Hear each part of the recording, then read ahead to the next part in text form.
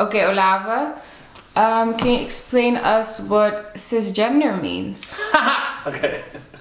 Why do you laugh every time? It's just everybody always asks, what is transgender? And I love that your question, what is cisgender? So let me put it this way.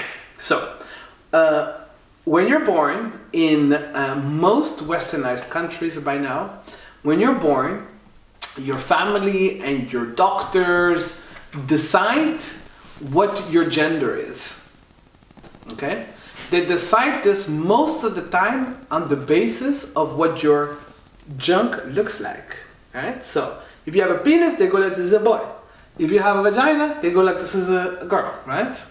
Now, this designation, this sort of label that you get is something that for some people, when they grow up, they decide, yes, I do feel like a boy. They grow up and they go like, indeed, I like all the boy things, and everybody was right, because I have a penis, and you know, I think this way, and I do this, and I'm very comfortable with this idea of being a boy. I'm a boy. That's a cisgendered person.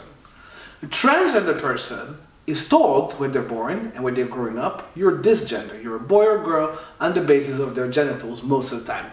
But as they grow up, they go like, I'm actually not this thing that everybody tells me I am. I don't care about the genitals, but I'm not actually this thing, okay? I'm not a boy. In my case, I was told I was a boy on the basis of genitals, and I've grown up and realized I'm not a boy. So I am transgendered, right? So trans means sort of like in old Roman Latin languages, I think it means something like trans is like beyond, so crossing over from one part to the other, but also like beyond something, right? So it's also about like the journey, but also about not.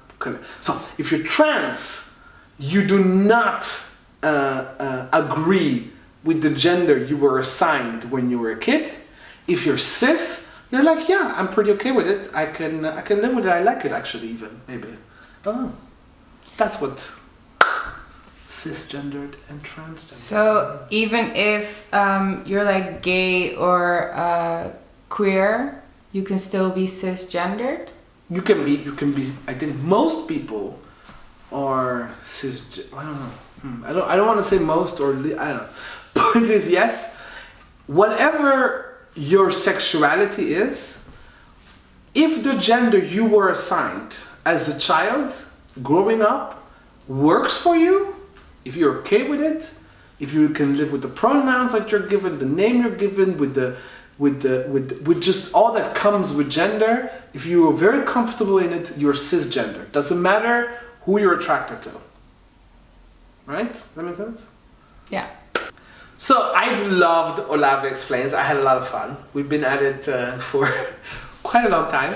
And I want to do more Olave Explains episodes. But then I need questions. I need to know what it is that you want me to explain to you to the best of my abilities.